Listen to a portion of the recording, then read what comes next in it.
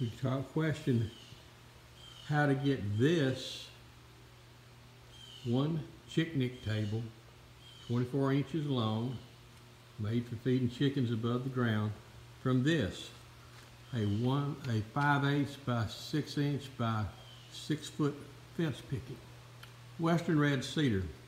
A lot of steps involved, resulting in multiple parts, which are organized here by part. And once you start cutting one, you can cut many. You just have to set your jigs up and start cutting.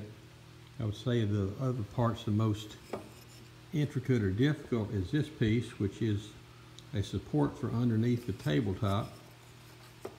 But as you can see, there is a cart full of parts